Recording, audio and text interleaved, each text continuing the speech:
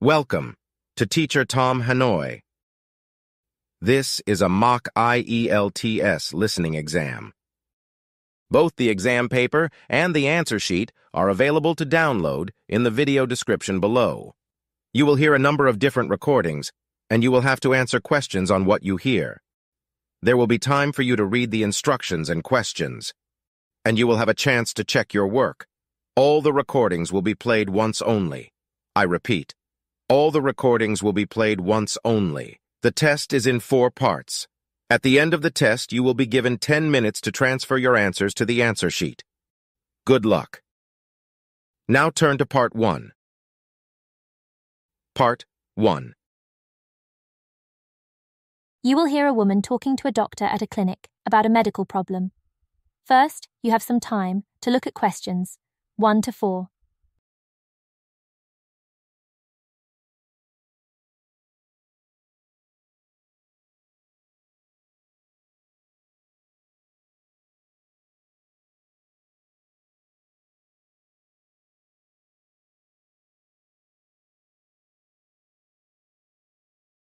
Now listen carefully and answer questions 1 to 4. Hi, come and take a seat. Thank you. My name's Carl Rogers and I'm one of the doctors here at the Total Health Clinic. So I understand this is your first visit to the clinic. Yes, it is. Okay, well I hope you'll be very happy with the service you receive here. So if it's all right with you, I'll take a few details to help me give you the best possible service. Sure. So can I check first of all that we have the correct personal details for you? So your full name is Julie Ann Garcia. That's correct. Perfect. And can I have a contact phone number? It's 219-442-9785. Okay, and then can I just check that we have the correct date of birth? October 10th, 1992. Oh, I actually have 1991. I'll just correct that now. Right, so that's all good. Now I just need a few more personal details. Do you have an occupation, either full-time or part-time? Yes, I work full-time in Esterhazy's, you know, the restaurant chain. I started off as a waitress there a few years ago, and I'm a manager now. Oh, I know them. Yeah, they're down on 114th Street, aren't they? That's right. Yeah, I've been there a few times. I just love their salads. That's good to hear. Right, so one more thing I need to know before we talk about why you're here, Julie, and that's the name of your insurance company. It's Cawley Life Insurance. That's C-A-W-L-E-Y. Excellent. Thank you so much. Before you hear the rest of the conversation, you have some time to look at questions 5 to 10.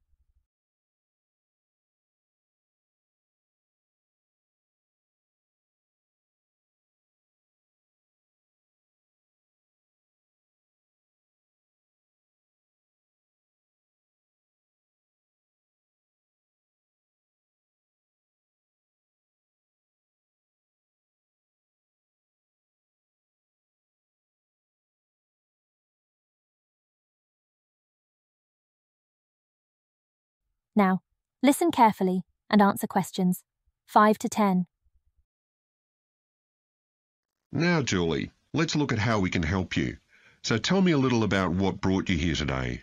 Well, I've been getting a pain in my knee, the left one. Not very serious at first, but it's gotten worse, so I thought I ought to see someone about it. That's certainly the right decision. So how long have you been aware of this pain? Is it just a few days, or is it longer than that? Longer. It's been worse for the last couple of days, but it's 3 weeks since I first noticed it. It came on quite gradually, though, so I kind of ignored it at first.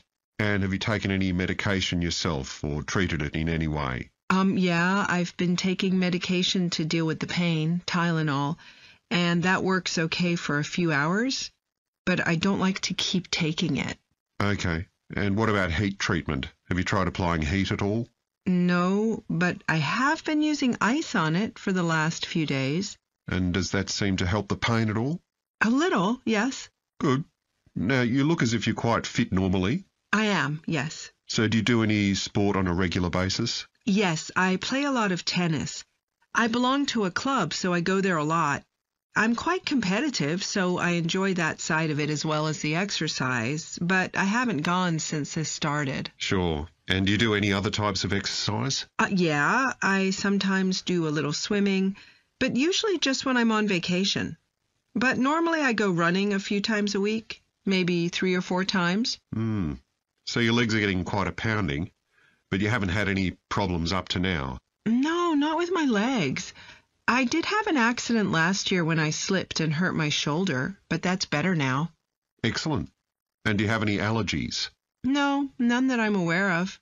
And do you take any medication on a regular basis? Well, I take vitamins, but that's all. I'm generally very healthy. Okay. Well, let's have a closer look and see what might be causing this problem. If you can just get up. That is the end of Part 1. You now have 30 seconds to review your answers to Part 1.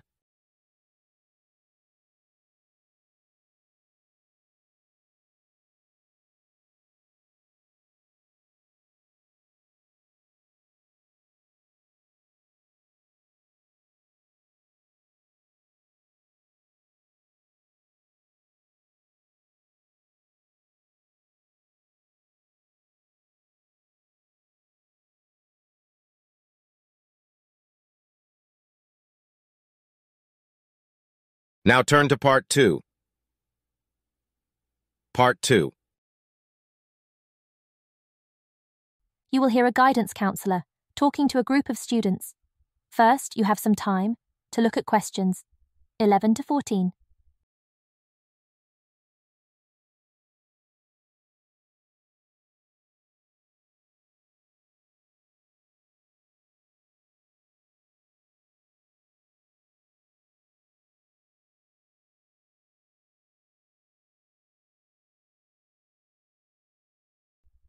Now, listen carefully and answer questions 11 to 14. Good morning, boys and girls. I'm Stephen, working as the Counselling Administrator at the college's Counselling Administration. Today I would like to talk with you about the counselling team of the school and the services you can be offered. Now 3 professional counsellors in our team here at St Court. They are Louise Bagshaw, Tony Denby and Naomi Flynn. Each of them holds regular one-on-one sessions with students, but you cannot start counselling with them until you make an appointment with Naomi Flynn first. Naomi is an expert in meeting freshmen and delivers a preliminary session in which she will tell you what you can expect from counselling. Also, she will ask you a few simple questions related to what you would like to discuss.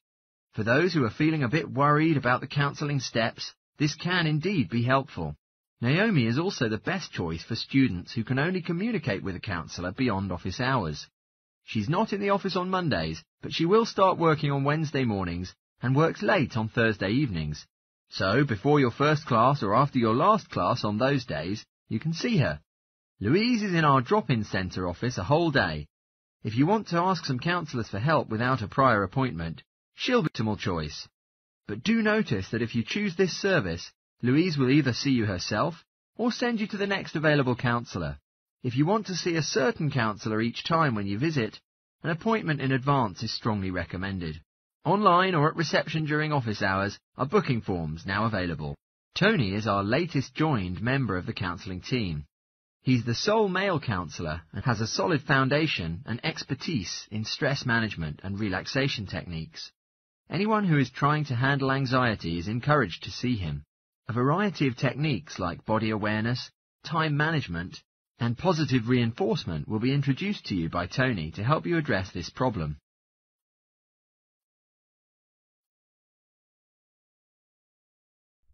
Before you hear the next part of the conversation, you have some time to look at questions 15 to 20.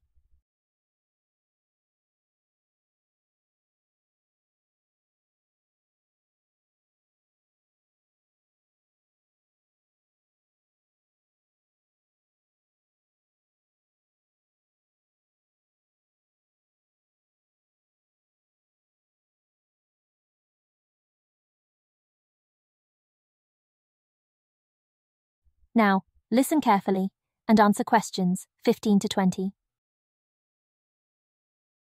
Each term, there will be some small team workshops operated by the counselling team, which last for 2 hours and are all free to the enrolled students. The first workshop we offer is adjusting. For some people, college education is found to be a big shock. It tends to be simple to get lost after the structured learning surroundings of school. Therefore, what is essential for academic success will be shared in this workshop. As anticipated, this offering is targeting first-year students. Getting Organised is the service that the second workshop offers, where we are active to motivate you to break off the habit of putting things off. We'll try to help you get the most out of your time and find out the optimal balance between academic and recreational activities. In this workshop, we're catering to a broader crowd, ranging from undergraduates to postgraduates. The next one is a communication workshop. If you've come from overseas, the way people interact here might be quite different to what you're used to. This workshop will recommend some ways of handling many situations to foreign students. For example, they might find themselves struggling on how to talk with teachers and other staff. It will also cover all aspects of multicultural communication. International students will learn a lot from this class, so we particularly encourage you to come along. But I have to say that occasionally local students can find it helpful as well. Everyone is welcome. The work called Anxiety will be available later on in the year, and it will target something you might be familiar with. That is the nerves and the anxiety brought by the coming exams. Lots of students experience their entire academic careers like this, but surely there is a way to solve problems. Come to the Anxiety Workshop and you can learn several ways to relax and the proper way to breathe, as well as meditation and other methods to keep calm. This workshop is designed for everyone who is going to take exams. The last workshop we have is the Motivation Workshop. The theme for this workshop is how to stay on target and be motivated during long-run projects. This workshop is only available for research students. Less advanced students already have some workshops dealing with their needs. Well, that's it. Thanks for listening. If you'd like to learn more information about our services, do visit us at Counselling Service. That is the end of Part 2. You now have 30 seconds to review your answers to Part 2.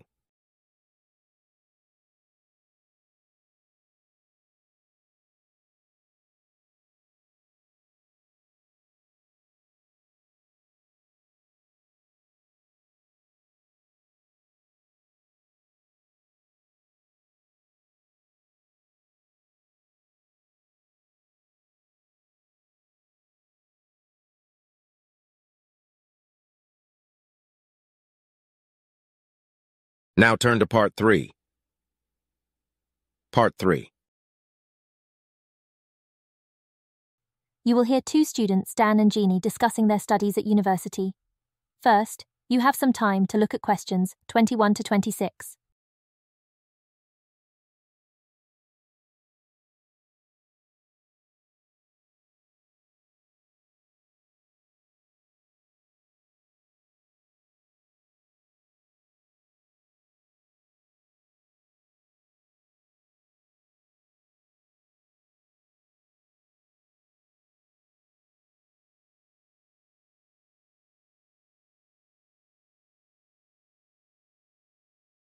Now, listen carefully and answer questions 21 to 26. Hi, Jeannie. How's it going? Oh, hello, Dan. Pretty well, thanks. Have you managed to get the money for the course yet? Yes, that's all sorted out now, thanks. It took long enough, though. It was practically a year ago that I applied to my local council for a grant, and it took them 6 months to turn me down. That's really slow. And I thought I was eligible for government funding, but it seems I was mistaken. So then I asked the boss of the company I used to work for if they would sponsor me, and much to my surprise, he said they'd make a contribution. But what about college grants and scholarships? There must be some you could apply for. Yes, there are, but they're all so small that I decided to leave them until I was desperate. Uh-huh. And in fact, I didn't need to apply. My parents had been saying that as I already had a job, I ought to support myself through college. But in the end, they took pity on me, so now I've just about got enough. That's good. So now I can put a bit of effort into meeting people. Haven't had time so far. Any suggestions? What about joining some college clubs? Oh, right. You joined several, didn't you? Yes, I'm in the drama club. It's our first performance next week, so we're rehearsing frantically, and I've got behind with my work. But it's worth it. I'm hoping to be in the spring production too. I've never liked acting. Are you doing anything else? I enjoyed singing when I was at school, so I joined a group when I came to college. I don't think the conductor stretches us enough, though, so I'll give up after the next concert. And I also joined the debating society. It's fun, but with all the rehearsing I'm doing, something has to go, and I'm afraid that's the one. Do you do any sports? Yes, I'm in one of the hockey teams. I'm not very good, but I'd really miss it if I stopped. I decided to try tennis when I came to college, and I'm finding it pretty tough going. I'm simply not fit enough. Nor me. I think I'll give that a miss. I'm hoping it'll help me to build up my stamina, but it'll probably be a long haul. Good luck. Thanks. How are you finding the course? I wish we had more seminars. What? I'd have thought we had more than enough already. All those people saying clever things that I could never think of. It's quite interesting, but I wonder if I'm clever enough to be doing this course.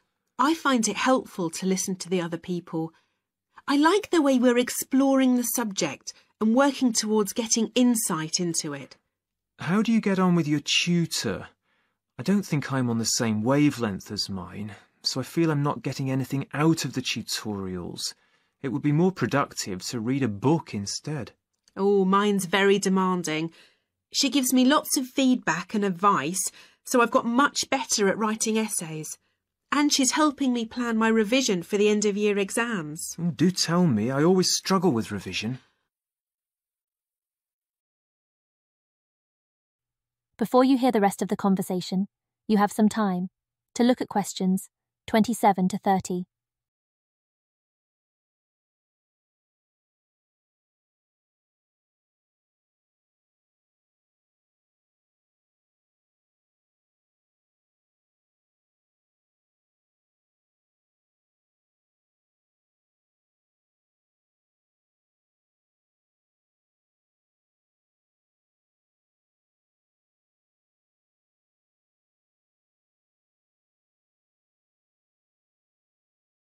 Now, listen carefully and answer questions 27 to 30. Well, the first thing is to find out exactly what's required in the exams. Would it help to get hold of some past papers? Yes, they'll help to make it clear. Right, I'll do that. Then what? Then you can sort out your revision priorities based on what's most likely to come up. I put these on a card and read them through regularly. But that isn't enough in itself. You also need a timetable to see how you can fit everything in the time available. Then keep it in front of you while you're studying. I've done that before, but it hasn't helped me. Maybe you need to do something different every day. So if you break down your revision into small tasks and allocate them to specific days, there's more incentive to tackle them.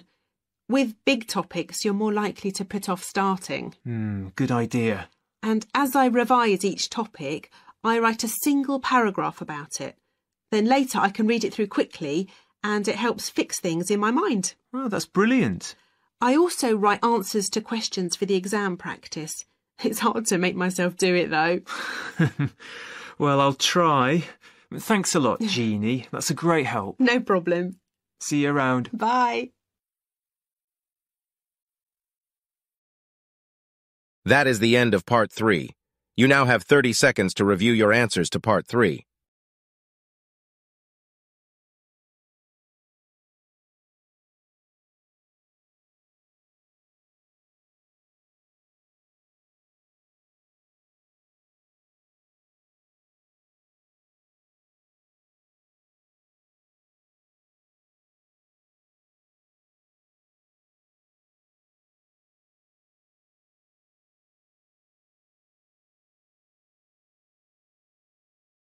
Now turn to Part 4. Part 4. You will hear part of a lecture about an experimental design for a house. First, you have some time to look at questions 31 to 40.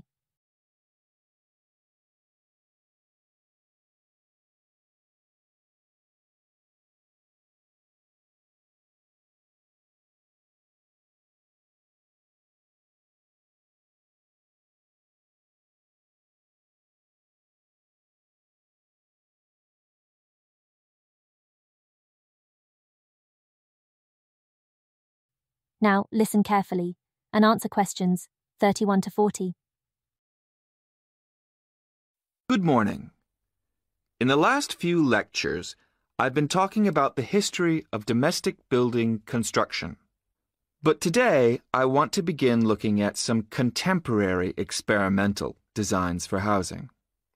So, I'm going to start with a house which is constructed more or less under the ground. And one of the interesting things about this project is that the owners, both professionals but not architects, wanted to be closely involved, so they decided to manage the project themselves. Their chief aim was to create somewhere that was as environmentally friendly as possible. But at the same time, they wanted to live somewhere peaceful. They'd both grown up in a rural area and disliked urban life. So the first thing they did was to look for a site, and they found a disused stone quarry in a beautiful area. The price was relatively low, and they liked the idea of recycling the land, as it were.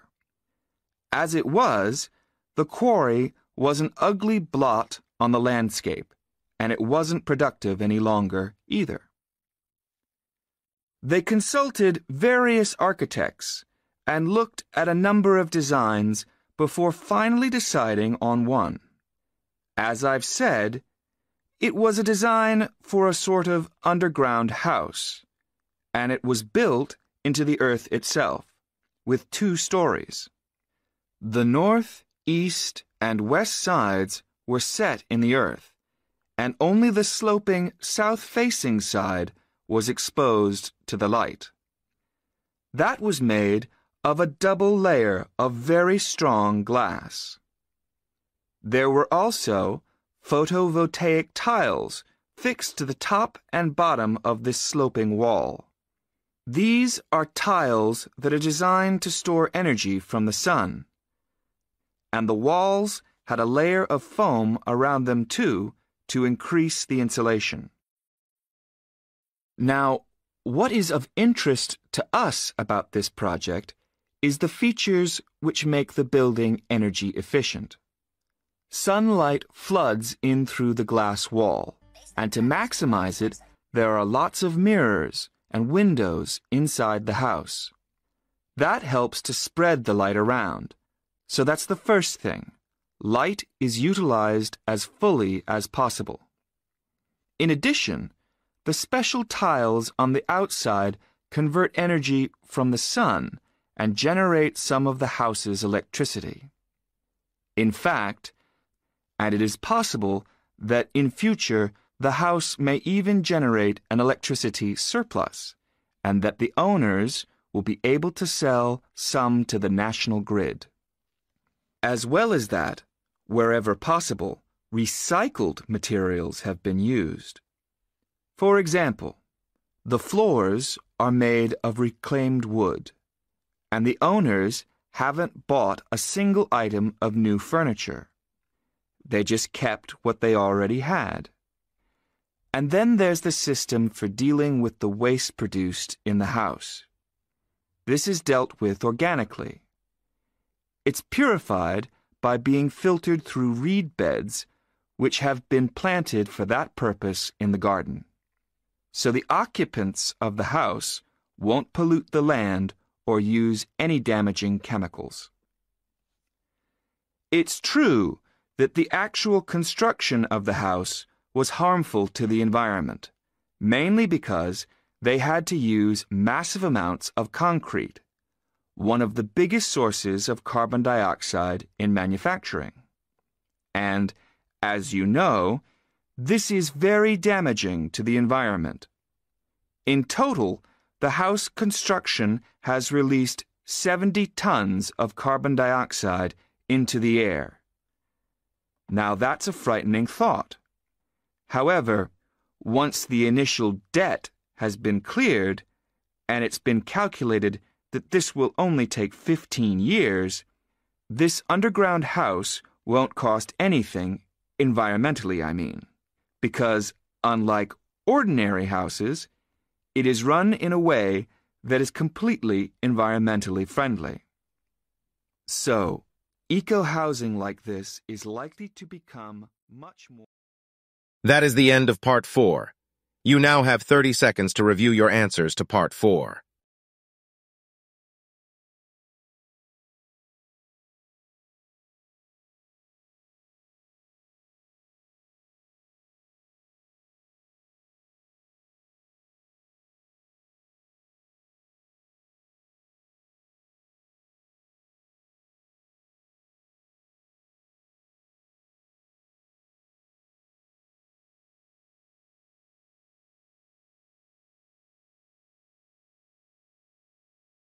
That is the end of the mock IELTS listening exam. You now have 10 minutes to review and transfer your answers from the exam paper to the answer sheet provided.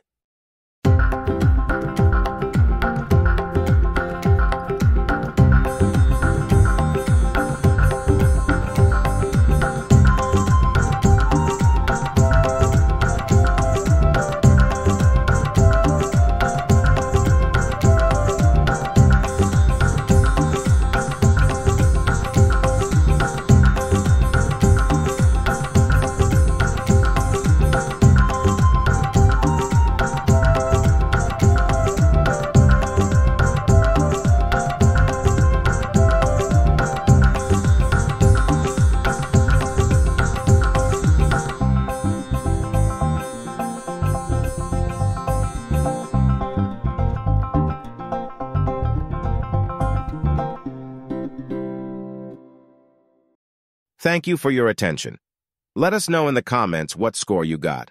Also, please like and subscribe for more mock IELTS exams. Thank you, and see you in the next video.